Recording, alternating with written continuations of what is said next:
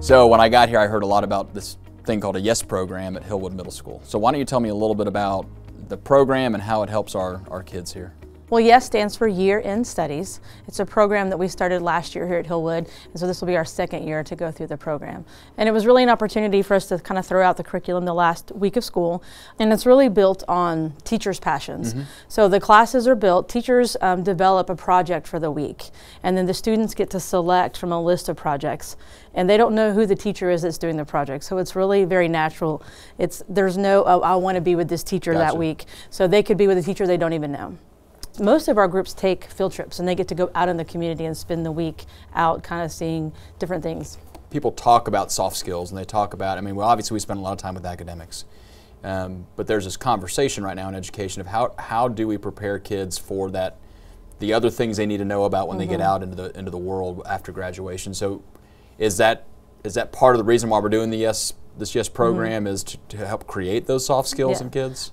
Definitely, because the kids are getting the opportunity not only to work with teachers they may not know, but they're also in groups of students that may not have been in class with for 9 months. So they're having to learn to work with students they're not familiar with and do group work. They're also going out there and they're learning to be a part of the community. So they're getting to do service. We have groups that are working with Alzheimer's patients. We have students that are cooking and taking dinners to the nurses that cooks children's.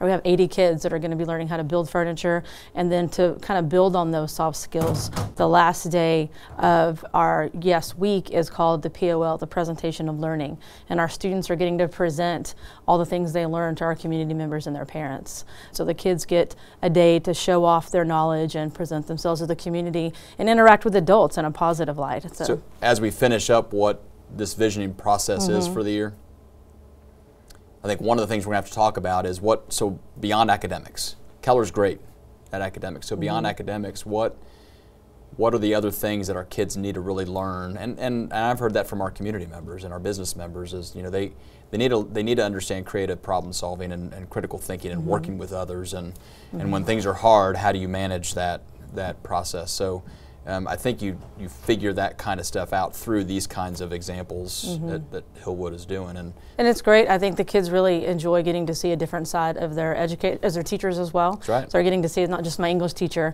but this person has passions outside of school, and how do those passions, what are they learning from their teachers outside of just, like I said, the basic knowledge that they learn every day. That's awesome. So that's been a great relationship building experience. Sometimes you make those relationships and you can carry on as they move on, so it's been great.